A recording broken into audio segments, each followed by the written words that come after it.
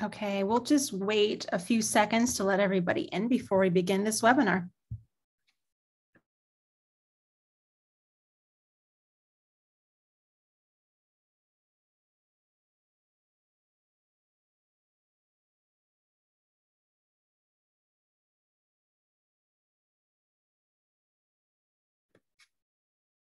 Okay, welcome everyone. Thank you for joining our webinar, Gender, Musical Transformation, and Assyrian Weddings in Stateless Diaspora. I'm Alexandra, the Executive Director at the nonprofit organization Assyrian Studies Association. Our mission is to promote the academic study of the Assyrian heritage through supporting research, teaching, and intellectual collaboration among scholars in various fields from around the world. I'm also excited to announce that ASA has a membership where you can enroll to support and help us sustain our programs. To do so, please visit our website, Assyrian-Studies-Association.org. Before we begin this webinar, I would like to acknowledge and thank our sponsors, Assyrian Foundation of America and iStorage for their support, our generous donors who make programming like this possible, and lastly, would like to thank you, our attendees, for joining us today. I would also like to mention that if you have any questions for our speaker, please refer to the Q&A button at the bottom of your screen or the chat button. Questions will be entertained after the presentation as a courtesy to our presenter.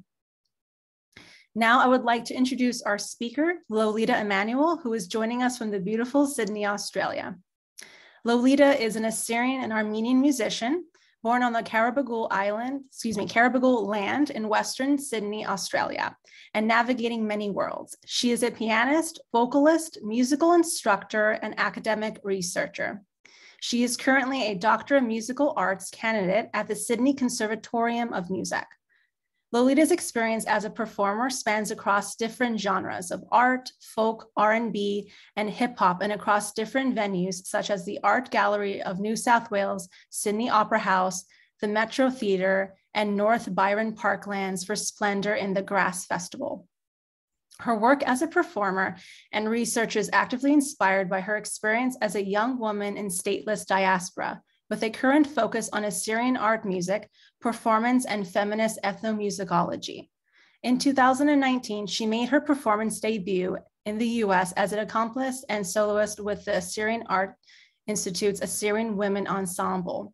Lolita is currently an academic tutor in musicology at the Sydney Conservatorium of Music and a keyboardist for the hip-hop artist Ryan Clapham, aka Dobie's Warramagu River Story Project. Lolita, thank you for joining us today. Assyrian Studies Association is honored to have you and to learn about your research. Thanks so much, Alexandra, and thank you to you, first of all, for that really awesome introduction. And thanks to the Assyrian Studies Association for having me here. It's so exciting to share my research that I did with Assyrians for Assyrians. So yeah, I'm really glad to be here. Thanks to everyone who has registered and has showed up. It's so great to see so many names on the participant list on the Zoom.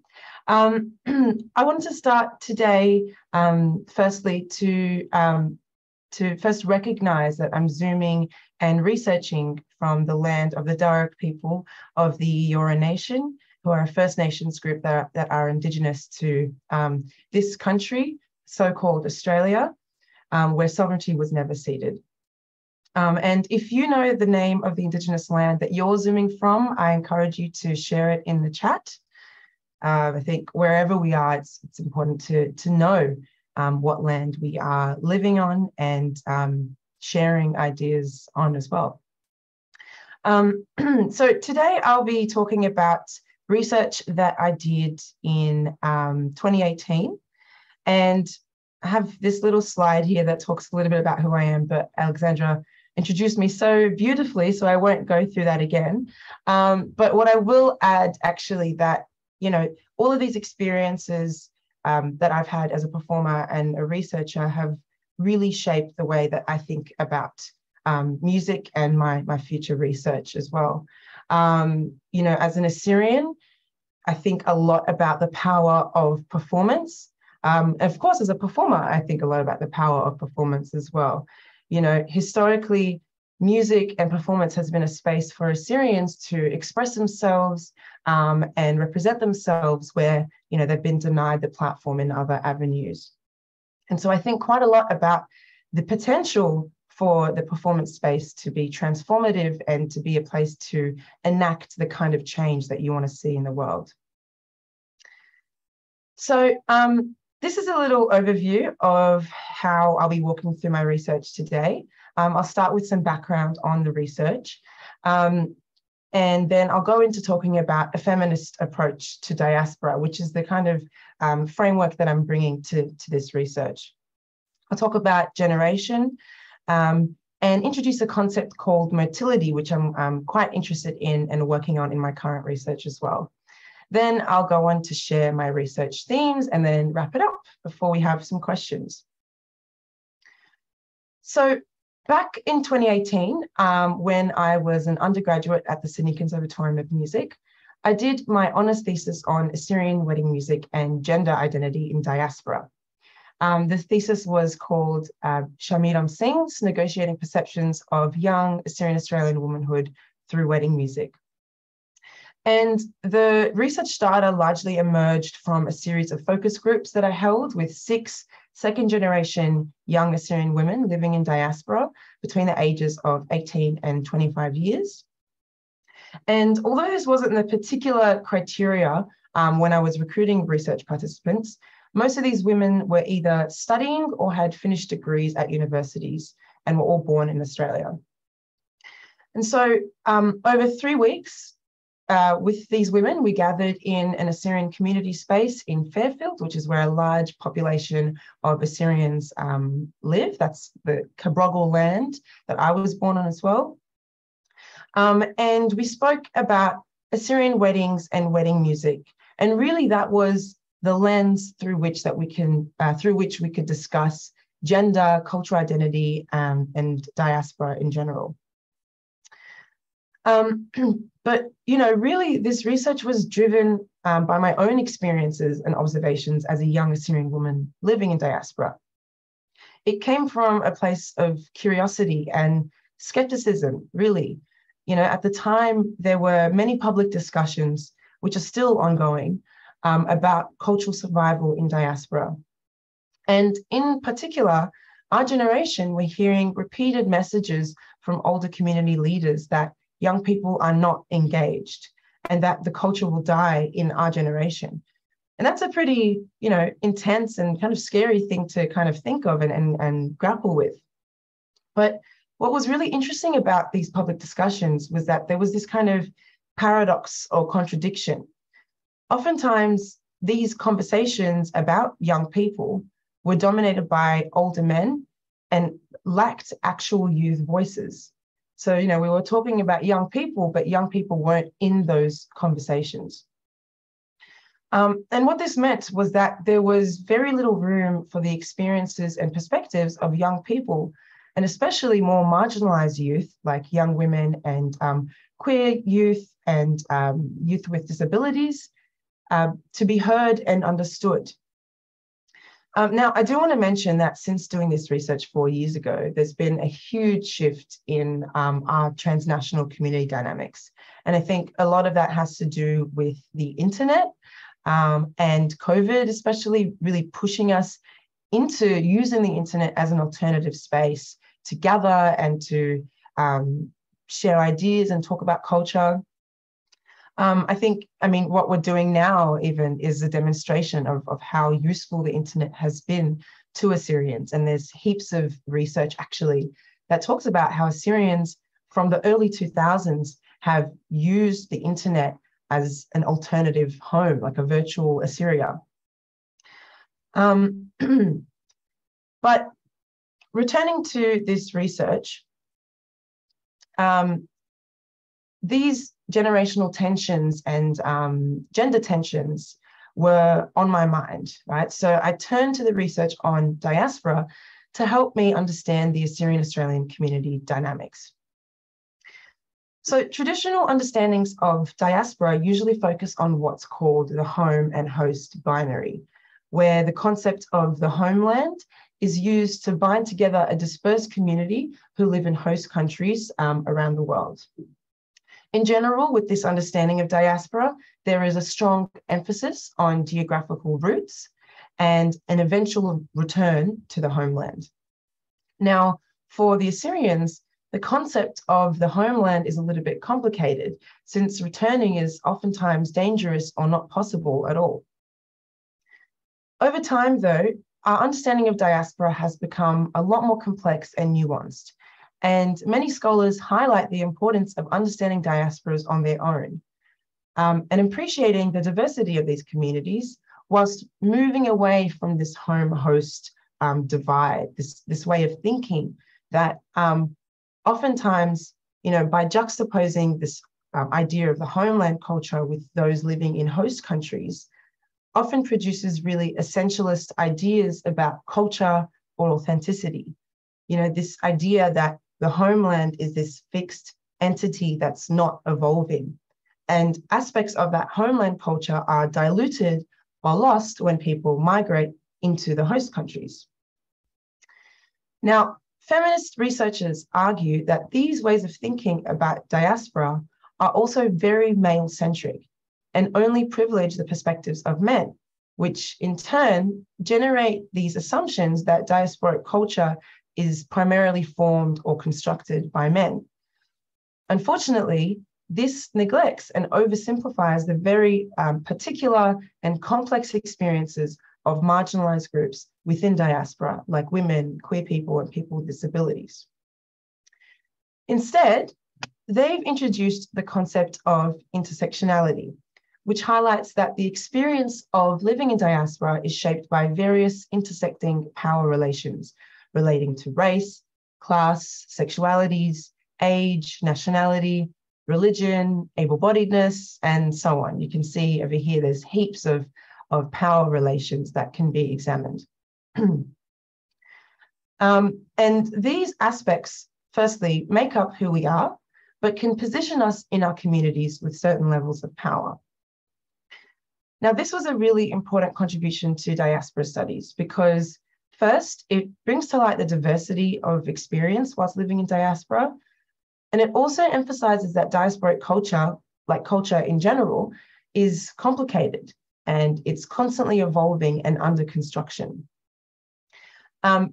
This term, intersectionality, and the concept was first coined by an African-American civil rights lawyer and researcher called Kimberly Crenshaw, who in her experiences as a lawyer representing Black working class women in the US court system, argued that women are subjected to multiple sets of discrimination that occur simultaneously. And so she brought this intersectionality concept to illuminate the very particular experience that Black working class women have. A final point that I'm going to make on intersectionality is that these power relations and the way that they intersect with each other are not fixed, and their importance and their arrangements can actually shift and move depending on time, space, and scenarios.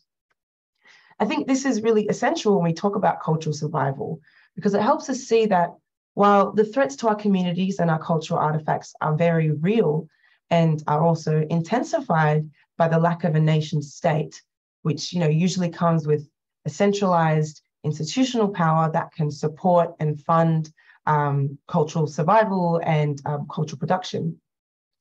Assyrian culture is actually far from dead or dying. As long as Assyrians are living and identify as Assyrians, it's a living and evolving culture that's constantly being constructed. So, given that my research was on young people in diaspora, analysing generational differences as an intersection was essential in my approach to diaspora. Onver Setterus's 2005 multi-generational study of the Swedish Assyrian diaspora found that young people often grapple with two or more sets of cultural expectations and values, and often negotiate homeland and host country values. A lot of the time, this leaves them alienated both by Swedes, so people in their host country who see them as foreigners or others, and by people in their own communities who believe that by acting too Swedish or assimilated, they are betraying or turning their backs on Assyrian culture.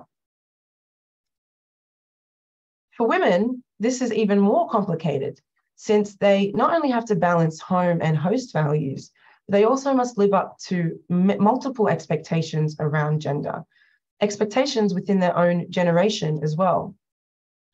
So really, young women are under even more pressure to reconcile their complex identities. So basically, after understanding the state of play of Assyrian diasporic community dynamics, I landed on this question in my research, and it's a question that I'll be exploring today. How do young women navigate, challenge, and/or reshape community dynamics as they seek connection with Assyrian culture in stateless diaspora? Or basically, what are the community dynamics or forces at play that shape young women's ability to connect to Assyrian culture? To help break this question down, I want to introduce another concept called motility. It's actually a concept that's already in use by Assyrians in the real world. Actually, I think it's something that Assyrians are very good at. And it's a concept that I'm currently working on my doctorate studies on Assyrian art music performance. It's something that I found when I was searching for a musical response to what Sargon Donabed, an Assyrian scholar, says about how Assyrians are understood in both academia and the world generally. He says, too often we hear about what has been done to Assyrians, but rarely we don't get to celebrate or hear what Assyrians have achieved. And so really this approach is emphasizing a theory of Assyrian perseverance. Now, back to motility. The term motility actually comes from biology, right? So it's a word that's used to describe the capacity of a cell to be mobile. And it was borrowed by sociologists who have kind of conceptualized and defined it in this way. It's the capacity of a person to be mobile, or importantly, how an individual or a group appropriates what is possible in the domain of mobility or the context of migration and puts this to use for their activities. And motility can be broken up in three components. The first one is access, which can be defined as the possibilities offered within a context or a certain condition. The second is skill, which is the acquired knowledge and one's ability to execute. And access and skill are combined together, and they're kind of potentials that are transformed through the process of appropriation by individuals or groups to achieve certain community or individual goals.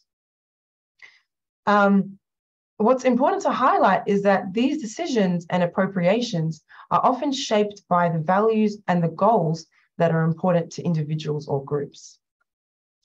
And I think this concept of motility is actually a really powerful way of demonstrating Assyrian resilience in the face of cultural and existential threats.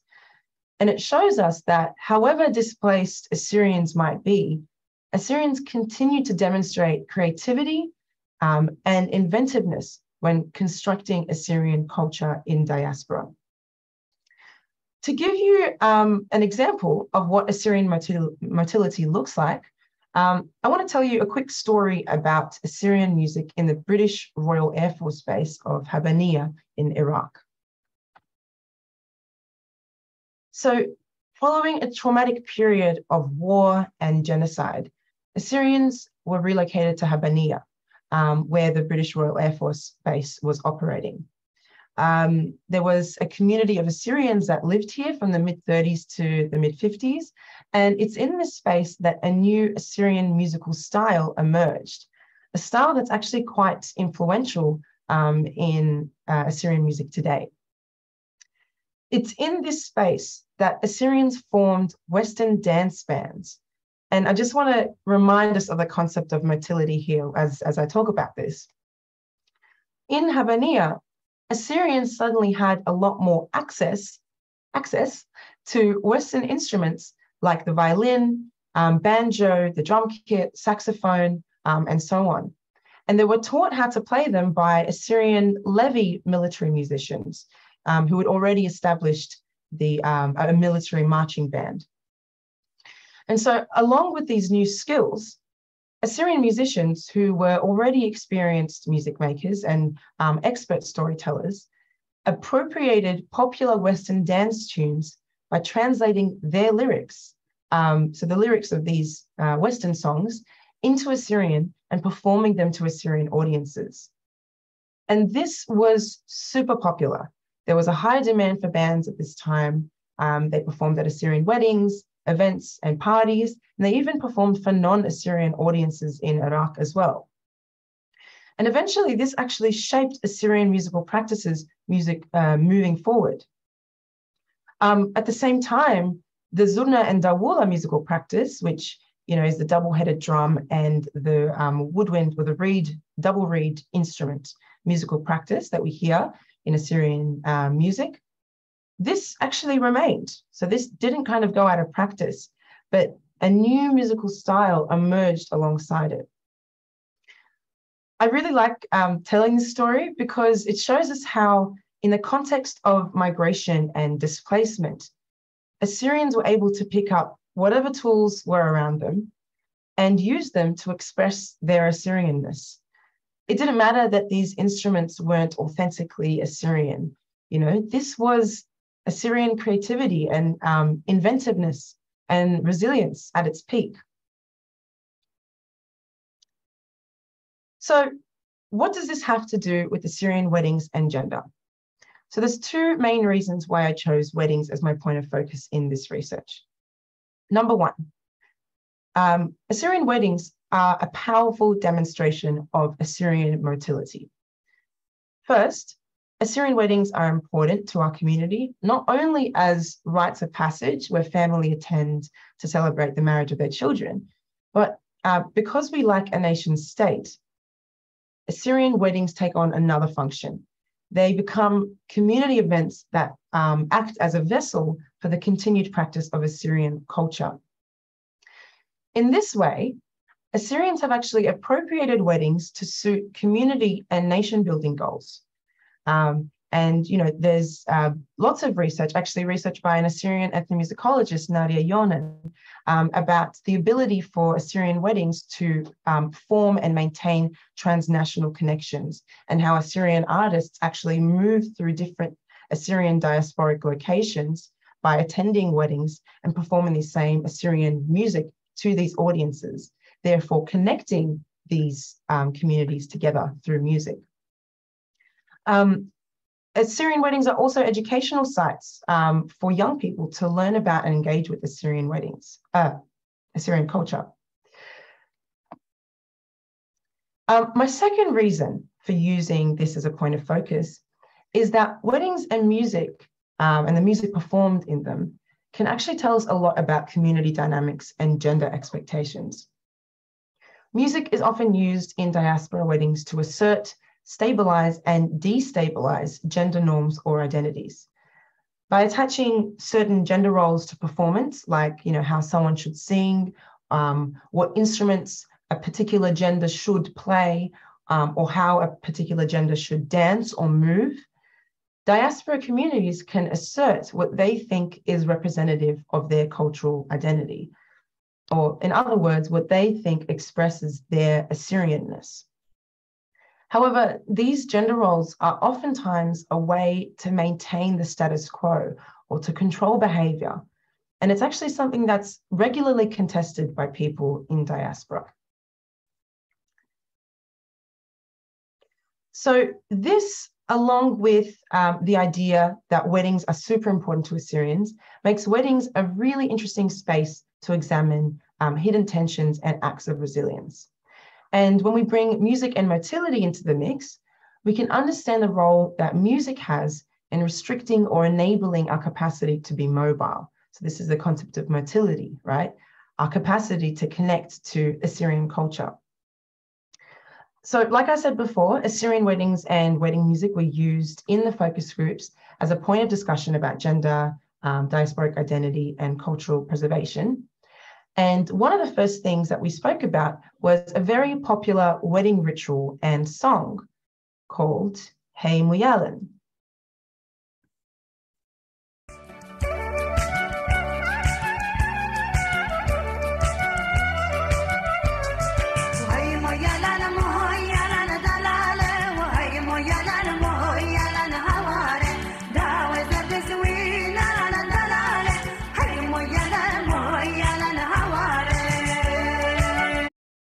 So there's actually many verses to this song, but I've just shown you the chorus here as it's sung by the Assyrian artist Linda George, since most people tend to be familiar with this part of the song.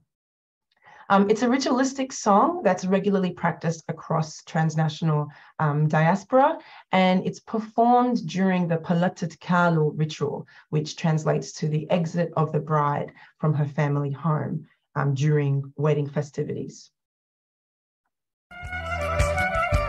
Outro. Yeah.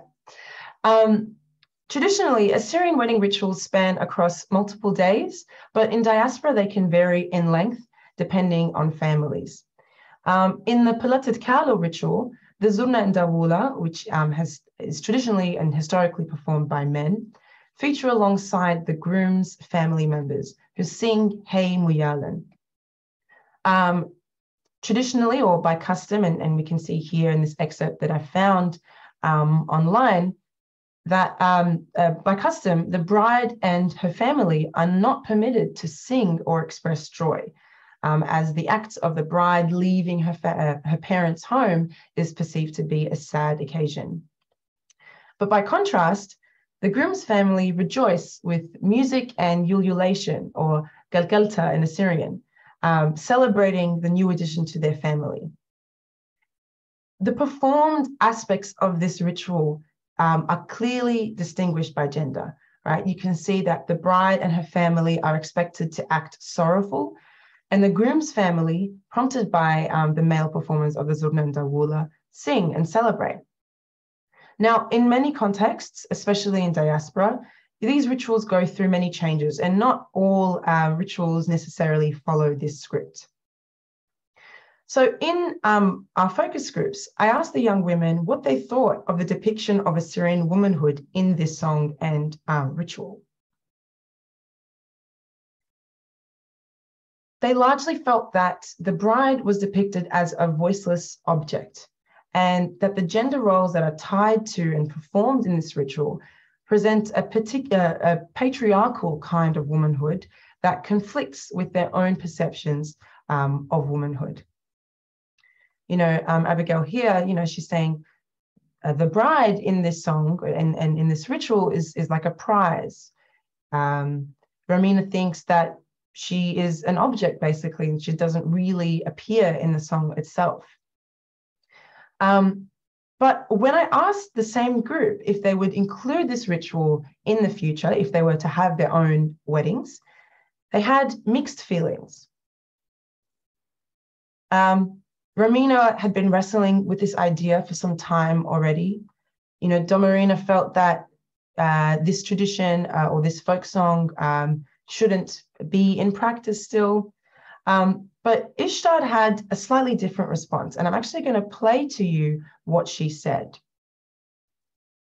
You know, the lyrics, you know, as much as they're important, it's not so much about the lyrics, just kind of the sound, and just the kind of community moment. I really think that we don't place emphasis on what the words are, but more so just the fact that we have these, you know, spoken or sung Assyrian words. And it's just something we can kind of, it's passed down generations, and I don't think it's something that anyone really wants to change all that much. So here, Ishtad is telling us that despite this portrayal of the bride as a patriarchal agent in this Hey Muyalan song, which is a depiction of Assyrian womanhood that she personally doesn't align with, it's the nostalgic melody and the sung Assyrian words of Hey Muyalan as well as the community belonging that she's able to experience whilst singing the song that is more important to her, as it allows her to connect with Assyrian culture. You know, the lyrics. Now, these responses, of course, are not representative of every young Assyrian woman's view of gender roles in Hey Muyalan, but they show us how young women can simultaneously maintain conflicting or ambivalent views about their culture and gender identity. This conversation about Hey Muyalan and gender in our focus groups eventually evolved into a broader discussion about the first key theme in my thesis, which is a theme that manifests in the daily lives of young Assyrian women. And it's honor. So I use the term honor to refer to a kind of code of conduct or a set of rules that define certain social norms or moral codes that groups are expected to follow. More often than not, honor is connected to gender and sexuality, and it's used to enforce particular behaviors and expectations. In our discussion, in our discussions about the lives of young Assyrian women in diaspora, we found that honor dictates community expectations of young Assyrian womanhood and is constructed in highly contradictory ways when compared to community expectations for young men. Second generation Assyrian women feel pressure to maintain virginity until marriage, but our research partners listed even more rules specifically for women that relate to curfews, household chores, relationships with men, and clothing. One research partner, and I use the term research partner as opposed to research participant, as the process of learning that we went through in our focus groups was purely collaborative. So Ishtad actually described her mother's perspective on this issue of honor. You know, she says, you have to act a certain way, not because we particularly care, but because we don't want everyone else to talk about us. So here, Ishtad's mother is deeply concerned with upholding honor due to reputation. For Ishtad, failing to uphold these aspects of honor would not only bring shame to her family, but in diaspora prompts a loss of community belonging or Assyrianness that could distance her from her homeland culture. Ishtad also spoke about her struggle to connect with young Assyrian men because of a clear double standard in her community's notion of honor. Mothers and fathers are stricter with young women, whilst younger men, like her brother, could get away with a lot more. This is a gender tension that might be familiar to women in many contexts, but a lot of diaspora scholars talk about how younger men actually prefer to maintain traditional values and gender roles since they mostly benefit them. But for young women, they are confronted with contradictions about their identities, which give rise to tensions between young people within generations.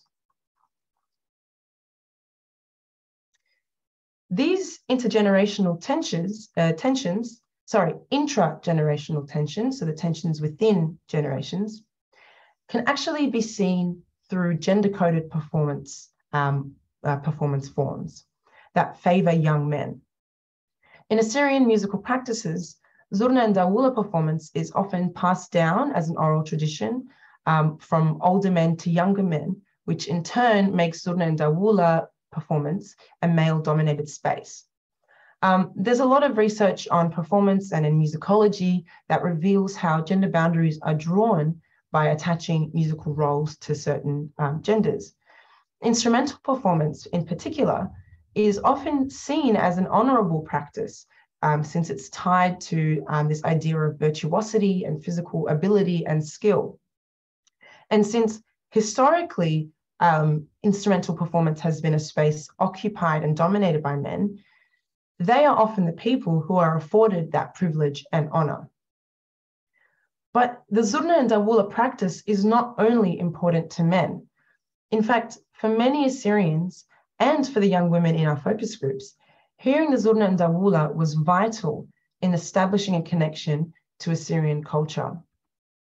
In our focus groups, she was saying, that she believes that Zurna and Dawula is one of the most important things of the Assyrian wedding ritual and Assyrian wedding practices. And it's the process of sonic association that actually connects young people in diaspora to the homeland, right? So hearing the sounds of the Zurna and Dawula has this symbolism, the sonic association to Assyria. Now, I'm going to play a little clip, an excerpt from Dina speaking about her own experiences with gender boundaries at her cousin's wedding. So Dina was another woman in our focus groups, and I'm just going to play that excerpt now. I was just like playing it, and the lady comes up to me, this old woman. She's like, Dina, what are you doing? In Assyrian, Dina, I'm like, Iwan Tawole. And she says in English, this is a man's job. And I'm just like, oh my God, it was really embarrassing. So Dina's experience here shows us that these gender boundaries not only benefit and are asserted by men, but they're actually upheld by older women as well, which shows us how both inter and intra-generational tensions arise during wedding music performance. Dina shared with us that she loves percussion and drumming, and the opportunity to play the dawula at her cousin's wedding was an important moment for her to connect with Assyrian culture. But these gender boundaries that push women away and keep women away from these musical spaces excludes them from experiencing community belonging. So far I've spoken a lot about the tensions and the challenges that women face when attempting to connect to culture in diaspora. But it's equally as important to examine how young women draw on their individual agency when making decisions during weddings. I'm about to play some excerpts from an art film and documentary about the importance of weddings to Assyrian-Australians, and also the significant role that the cinematographer plays in documenting and transmitting wedding videos across transnational diaspora. The film is by an Australian artist, Kate Blackmore, and it was commissioned by the Museum of Contemporary Art in Sydney, in partnership with a Fairfield-based theatre company and STARTS, which is a non-profit organisation that supports refugee communities and groups experiencing trauma. There's so much that can be discussed and unpacked in this film, but for now, you'll be hearing from Nahreen in this video, whose wedding features in the documentary. I think now with everything that's happened in Iraq, like in the last few years, I think people now more so are sort of holding on to what we had and what we have as a culture and as a nation. In previous years, I would say that especially our youth were sort of more letting go of the traditions and even the language, things like that. It wasn't really used. Whereas now that there's that threat that we're beginning to lose everything that we had, people are sort of grasping onto what they can, and they're a lot more proud of who they are and where they came from.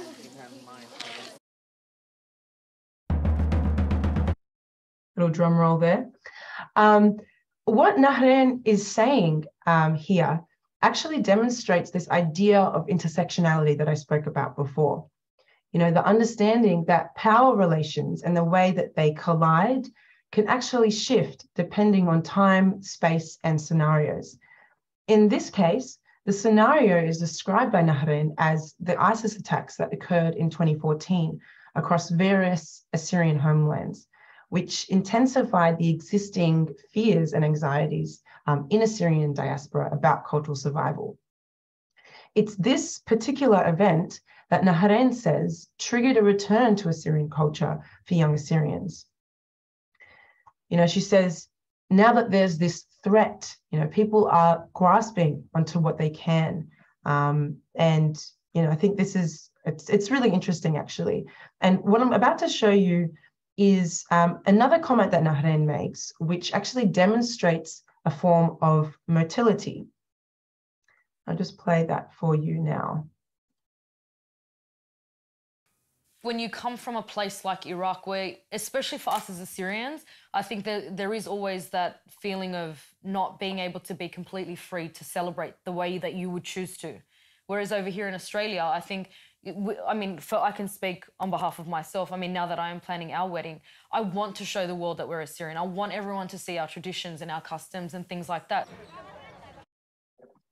So this reflection from the hand shows us that in a new context, Australia, she is able to appropriate the wedding tradition, not only as a space to practice Assyrian culture, but as an act of resilience in response to existential threats posed by ISIS in the Assyrian homelands.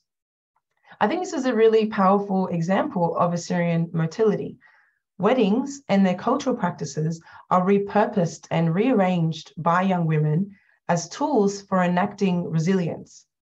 And by looking at the wedding planning process, which involves deciding which rituals to perform, what clothing to wear, food preparation, and importantly, how the music is planned and curated, we can see how women draw on agency to shape Assyrian wedding music practices in ways that reflect their own diasporic identities. To flesh out these forms of agency, I want to introduce a term that emerged in ethnomusicology called musicking. Drum roll, another drum roll, which can be defined as taking part in any capacity in a musical performance, whether by performing, by listening, by rehearsing or practicing, by providing material for performance, or for dancing. These are all acts that contribute to the music making experience. And by looking at these forms of musicking, we can see how individuals assert their own cultural identity in diaspora. They can do this in a number of ways. They can do this by curating wedding performances, by putting together playlists that they believe reflect their own diasporic identity. So sometimes in Assyrian weddings, you might hear playlists that feature Assyrian music, Western music like top 40s or hip hop or pop music, as well as music from the countries that their parents originate from. So, Arabic music, Kurdish, Iranian, Turkish, Armenian, so on and so forth. A whole variety of musical cultures that can really reflect the experience of living in stateless transnational diaspora. And interestingly, it's these choices that can actually shape market expectations for wedding musicians, and in turn can influence musical genres and performances. So I've included over here an advertisement by Ashwood Kings Entertainment, which is an Assyrian-run drumming group here in Sydney. And they're advertising wedding performance packages that feature musical performances with a variety of instruments. We have the tambura, we have the saxophone, the violin, we have zurna and dawula. You could argue that these performance packages are actually responding to the tastes of people living in diaspora. So overall, these musical examples show how women, in planning the music at their weddings, make these choices in ways that still facilitate connection to Assyrian culture, but can simultaneously transform cultural practice in diaspora. And I think this is another form of motility that highlights individual agency. So this brings me to the end of my webinar. Wow, we're at 53 minutes. That's what my presentation says. Today, I spoke about one case study. And, while this is not representative of the full spectrum of diversity in Assyrian diaspora, in fact, some people are marginalized and others are completely excluded from Assyrian cultural practices and community building processes. So again, while this is not fully representative of the full spectrum, we can still draw some general conclusions that can be applied to our understanding of Assyrian diaspora. Young Assyrian-Australian women, and broadly, stateless diasporic identity is complex, dynamic, and evolving. It's formed by many intersectional aspects or power relations existing at once, like race, class, sexualities, age, so on and so forth. And these power relations and the way that they intersect are not fixed. They can shift in their importance depending on time, space, and scenarios. It's this understanding of intersectionality that helps us see the various community dynamics that influence or shape one's capacity to connect to culture in diaspora. You know, the central anxiety at the time of writing this research, this was back in 2018, right? The central anxiety was that young people are not engaged. And without the centralized institutional power that comes with having a recognized nation state, you know, something that can support and fund cultural production and continuity, the Assyrian community fears that our younger generations will not be able to carry the culture on to future generations. But as we've seen today, through hearing from these young women's experiences, firstly, young people are engaged, but also, you know, we are not whole without embracing the full diversity of our community, especially if we're concerned about passing the culture on to future generations. With the concept of motility, which is how Assyrians appropriate the available tools around them to suit community goals, we can see how, despite these challenges and tensions, young Assyrian women demonstrate resilience and creativity and inventiveness in stateless diaspora as they continue to construct Assyrian culture. The women that we heard from today are tradition bearers. You know, they've inherited Assyrian culture, but they do tradition in new ways, ways that make sense with who they've become in diaspora. Wedding music practices are just one way that we can see this. But again, like I mentioned before, so much has changed, you know, about how we connect as young people to Assyrian culture. The internet, again, is such an interesting space to examine. And I think more research could be done to examine how young Assyrians use the internet.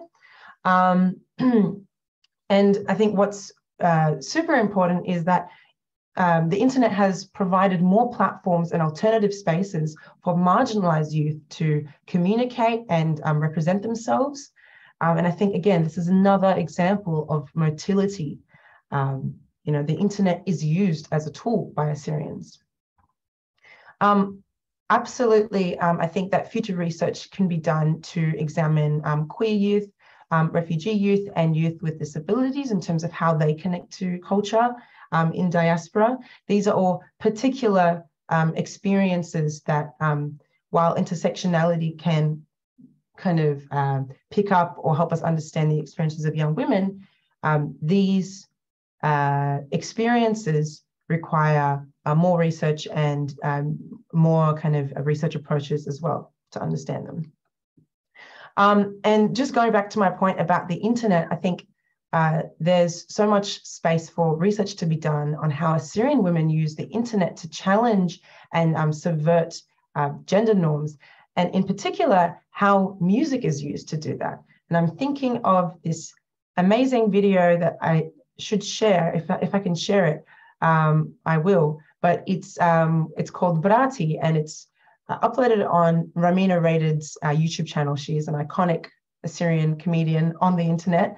And it's a parody or a remix of the song Bruni by the Assyrian band Azaduta. And it's a really, really clever way of using music to critique gender roles and Assyrian and gender expectations for Assyrian women. So that brings me to the end of my research, but I just wanted to add a little shameless plug here. If you'd like to stay in the loop for my future projects, open up your phones and scan this QR code to sign up to my upcoming digital lecture recital called Performing Assyrianness. I'll be performing some pieces that feature art installations that were created by an Assyrian artist called Diki Bato, to illuminate these ideas that I've been talking about today resilience and motility. And it's also a really important and interesting opportunity for me to hear the Assyrian community's feedback and perspectives on the research ideas that I share in this video. So it's not just a concert, it's an opportunity for dialogue with the Assyrian community. All right, I will stop there. Thank you very much. Thank you, Lolita. Your presentation and research is really, I mean, it was beautiful. And truthfully, it was just so interesting to learn about this, because I haven't, as an academic myself, I haven't read any research really about this specific connection between mortality, Assyrian identity, and weddings yet. So this was fascinating. Before I move on to audience questions, and please, if you have any questions, feel comfortable to use the chat or the Q&A feature on Zoom to ask your questions. But before, I have a few of myself that I wanted to ask Lolita. Lolita, so first, how did you feel really about conducting this research, since you are Assyrian and you're connected to Assyrian culture? How did this make you feel with the results that you found?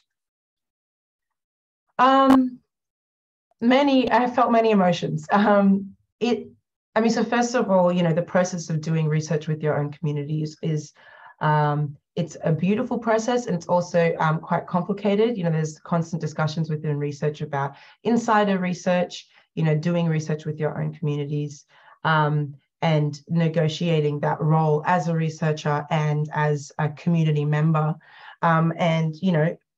What's important with this process is to recognize your position in the research and the perspective that you bring to the discussions that you have.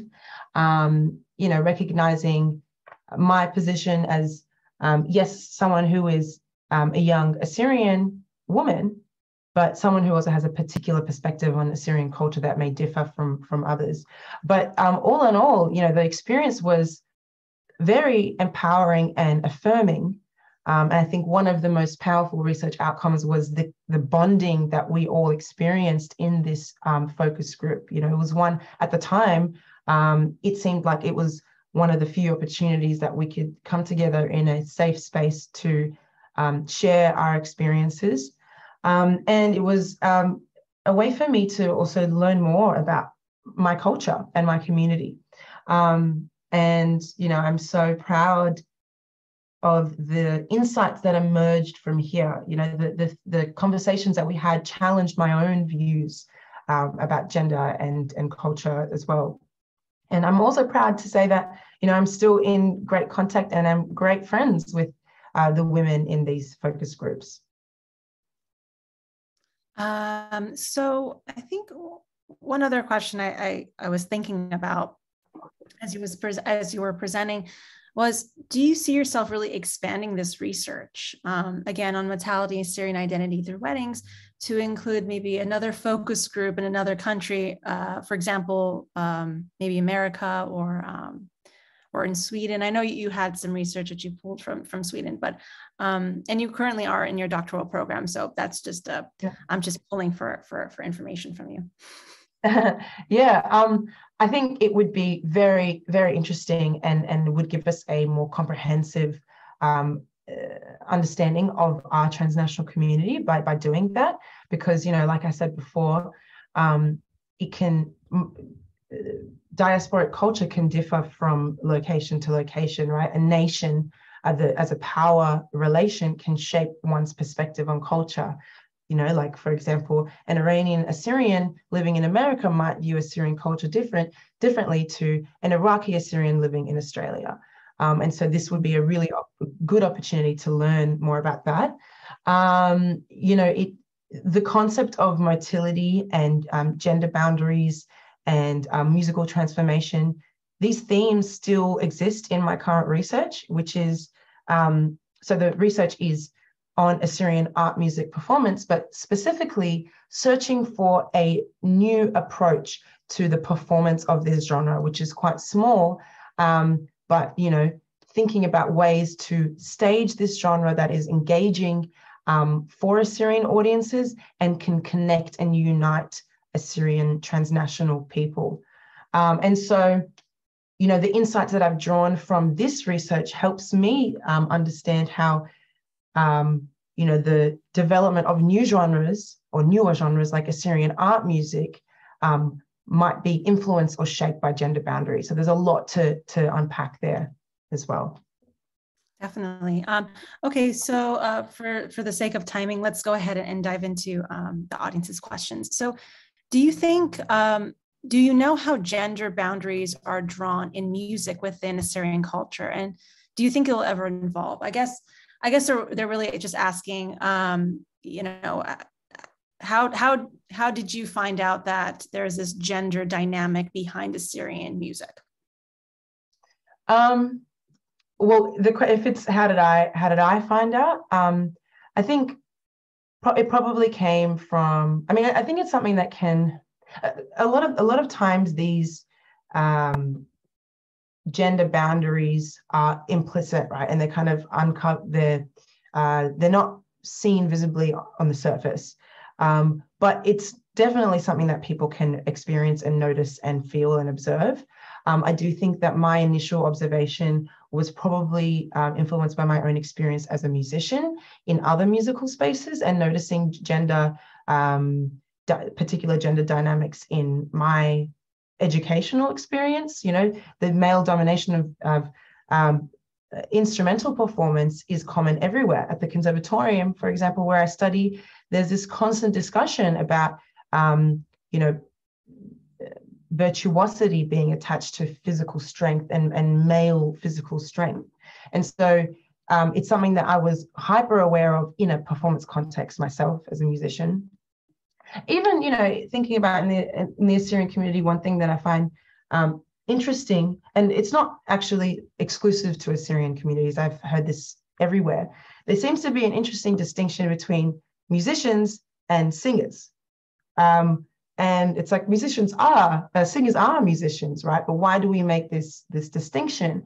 And in the context that I've heard people tie that to gender, right? Women sing, men play. So yeah, I think that kind of prompted me to think about these things in my own community. Yeah, that was a really interesting question, because I was kind of thinking the same. I'm like, we can visualize it, we can see it too. Okay, so how could expansion of a pursuit of degree level education in the arts, particularly in music, among Assyrian youth impact the dynamic of adaptive Assyrian culture and conscious awareness of cultural evolution in the context you've discussed? That's a really wonderful question. Yeah, that is a beautiful question. I am such an advocate for Assyrian involvement in the arts. And I'm just going to read that question as well, because there's lots of really interesting components.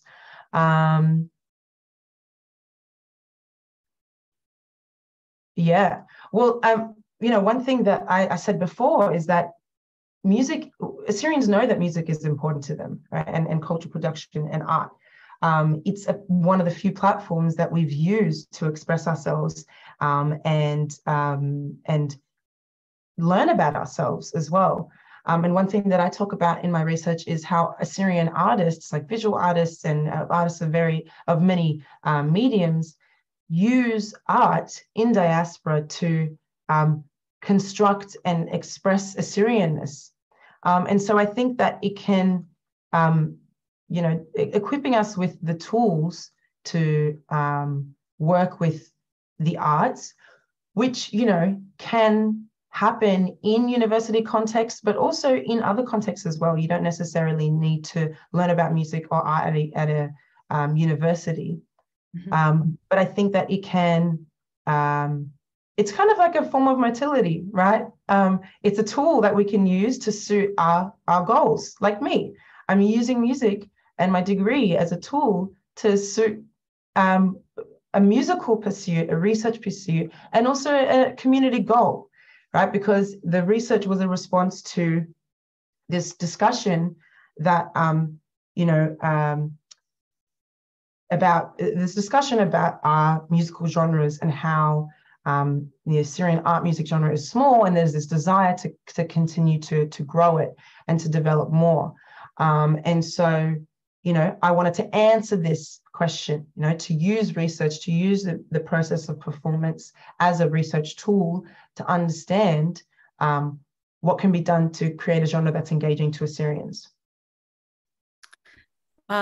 So one from the chat we have is, do you predict a shift in Assyrian-Australian women's involvement in cultural music performances and encouraging to welcome their contribution at performances similar to other cultures like the Lebanese Australian women, only Dawula band? Yeah, I think so. I mean, like I said, so much has changed, and we can see so much continuing to change. I think the more that we have these public conversations, and the more that, you know, Syrian women resist and pick up those dawulas and, you know, choose to dance or move to music in whichever way they like, we can see that shift. But, you know, at the same time, it's important to think about the people who provide access to these spaces. You know, who was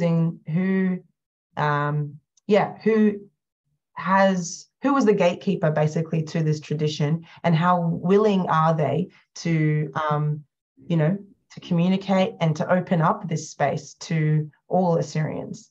So I think it depends on that as well. And another question I kind of touched upon earlier was, are you going to be expanding this on your doctoral research? You definitely have answered that. So I'll just, thank you for your question, Nadia. It was answered. So another one we have is, do you think Assyrian music will continue to evolve or adapt in the way Assyrians in Habinia use the instruments available to them at the time? Do you see it happening at the moment? Could you briefly explain the concept of Assyrian art music that you mentioned briefly at the end? Yeah. Excellent question. I think that Assyrian music, like many musical cultures, will continue to evolve, you know, whether we like it or not, you know, because music, like people, moves. And that's something that, you know, I talk about quite a lot with Nadia Yon, and it's something that she said as well. And that is so true. You know, as we move, music will always be with us. And something that I always say is that, you know, Assyrians, you know, our cultural artifacts and our cultural artifacts may be destroyed. They might, you know, they might tear down our artifacts and ancient sites. But one thing they can't take away from us is song, and our ability to sing and make music. And I think that's just a natural part of the human experience. So yes, I think it will continue to evolve. And it's happening now. Nadia is saying, and dance. Yes, 100%. And music and dance are, you know, intricately tied together. In terms of Assyrian art music, so this is something that I'm continuing to define, right? Assyrian art music is kind of like an open concept that I'm working with and hope to expand on as I share my lecture recital. So sign up so you can be part of that process. It's a term that I'm using to describe Assyrian classical music, and the existing genre mainly centers around the works of composers like William Daniel, Polis Khofri, Malfono Nuri Iskandar, and to think of William Daniel, who most Assyrians know, he used the approaches of Western composers in the 19th century who were working with the style called the nationalist style, which basically involved taking what they believed was the essential or core element of a musical culture and reworking it through the tools and vernacular of Western classical music. So it was kind of like an approach that integrated indigenous music into Western art music frameworks. So a lot of the repertoire kind of exists within that kind of approach. But, you know, art music can be, I think the reason why I use art music is because it can be broad.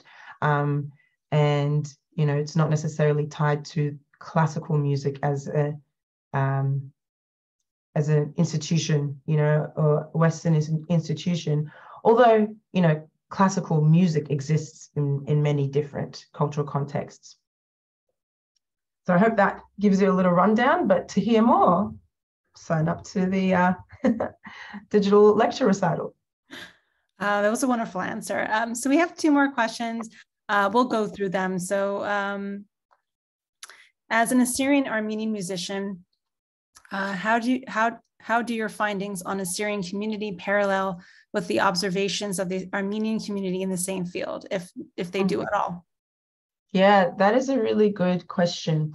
In terms of personal experience, I grew up mainly in the Assyrian community, but with a deep connection to Armenian culture through my grandmother, who was Armenian, and I spent a lot of time with, because she was taking care of me a lot as a child. And so I learned a lot about music and culture through her, but little about community dynamics because I was mainly in the Assyrian community.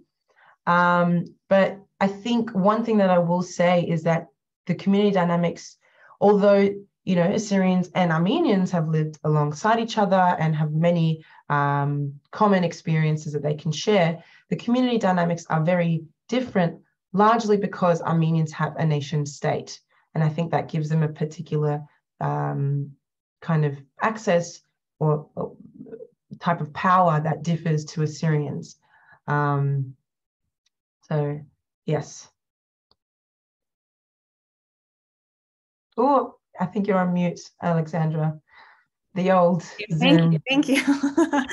I know it's like that was like the one phrase everybody said in 2020. So this is our last question, unless somebody has one more.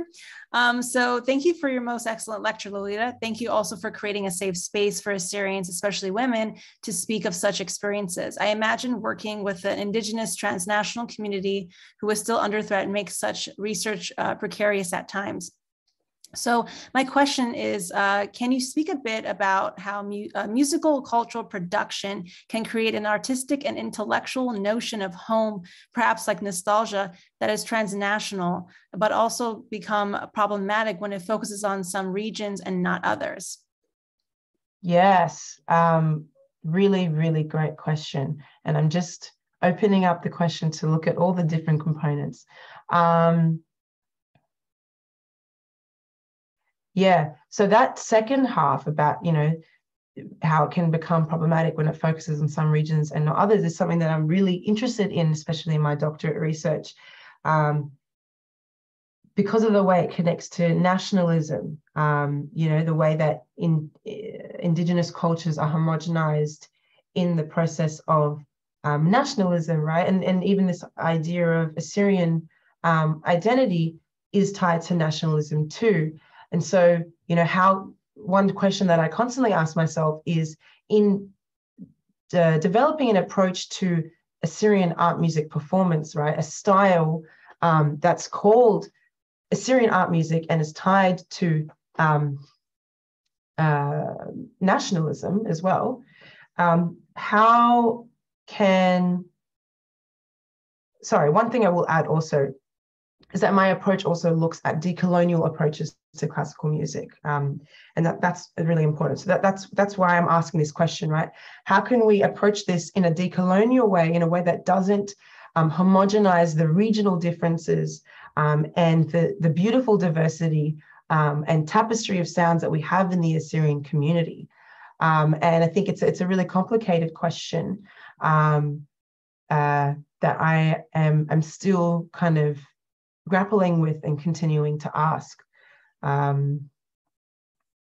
think in terms of how musical production can create an artistic and an intellectual notion of home, I kind of spoke a little bit about that when we were talking about the sounds of particular instruments being representative or symbolic of a homeland. But also Nadia Yonan, an excellent ethnomusicologist, talks about the wedding space as a temporary site for Assyrian nation building. And so, I like to say, or I like to think that, stepping into a reception hall can feel like stepping into a temporary Assyria. And the sounds that are created, the movements that are made, the discussions that are had, the way we move, the way we, ululate and shake our yalachiate, the handkerchiefs, with the coins, can all kind of constitute a form of nation building as well. But yeah, it's a really good question. I'm still working through those ideas in my research as well. Definitely. So now I'd like to, we've reached really the end of the webinar, and I want to take this opportunity to thank everyone who joined us today, for wherever you were coming from. I know we had a lot of people from Australia, from America, and I want to thank them. And in addition, I want to thank our speaker, Lolita, for your fascinating research that really connects mortality, a concept that was quite new to me, and Assyrian identity through weddings. Before everybody goes, I also wanted to share an upcoming webinar that will occur on June 27th, with coordinators of the upcoming Assyrian Genocide exhibit at California State University, Stanislaus. If you're interested, you can definitely register by visiting our website, Assyrian-Studies-Association.org. I also encourage you to become a member of ASA to support our programs, and also to subscribe to our email so you can stay up to date on upcoming webinars, events that we'll be having in person next year, hint, hint, and grant opportunities that are upcoming, especially the one that we have, which is the Assyrian Academic Research Grant that will open on July 1st. Lolita, again, thank you. I don't know if you have anything closing you wanted to say, but I wanted to give you the last word. Oh, thank you. Yeah, I just wanted to say thank you so much for this opportunity to share my research. It's so great to share this in an Assyrian space. And I want to thank everyone who sent those questions. Those were really awesome questions. And it just shows that, you know, as a community, we are really interested and passionate about community building and, you know, music and, you know, every single person in our community. So I hope to see even more discussion and research about, you know, these tensions and challenges that I spoke about, and especially things that can, discussions that can represent other people in diaspora that I haven't spoken about today. Of course, yeah. And one last thing, I wanted to send a thank you on behalf of Assyrian Studies Association, and to extend a future webinar and events with you. And again, thank you. And thank you everyone for your questions and for joining. We hope to see you again. Basima Raba.